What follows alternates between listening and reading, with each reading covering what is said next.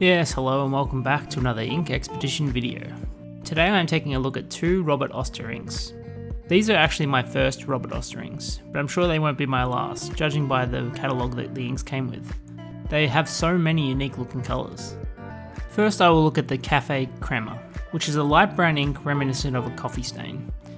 This ink does appear to be popular online, but I've never been a huge brown ink fan, so this was a bit of a gamble to buy a bottle of. I have filled my Lamy All-Star with a fine nib with this ink, and I'm writing here on Tomoe Ripper paper as always. My first impressions were good. It's a fairly light brown ink with shading even from this fine nib. Having seen other reviews of this ink though, I believe it does benefit from a broader nib to get more of that shading.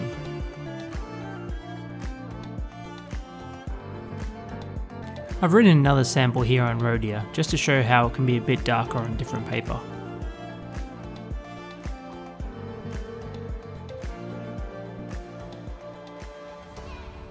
The ink swab shows more of that shading, and we see no sheen from this ink.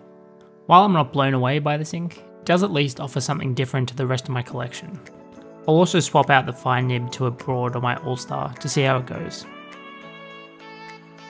The second Robert Oster ink is Burned Orange, another light colour but not a bright orange by any means. This also offers a great amount of shading, and once again, I think it benefits from a broader or even just a wetter nib. This Kaweco Supra is in fine and I find it fairly dry. It also hard starts from time to time, so that doesn't help.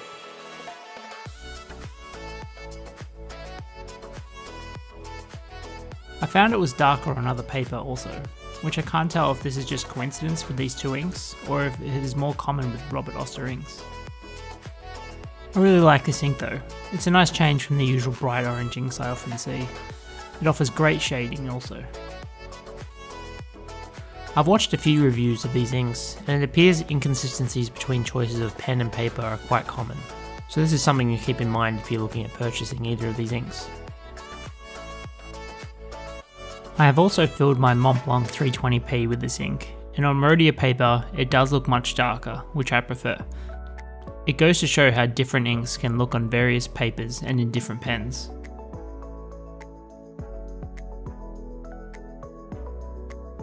The swab shows a big difference between the lightest and darkest tones that this ink can provide, and like the Crema, there is no sheen here either. I'd be keen to hear your experience with either of these inks to see if it matches mine. If you have any queries, let me know. Otherwise, thanks for watching, and goodbye.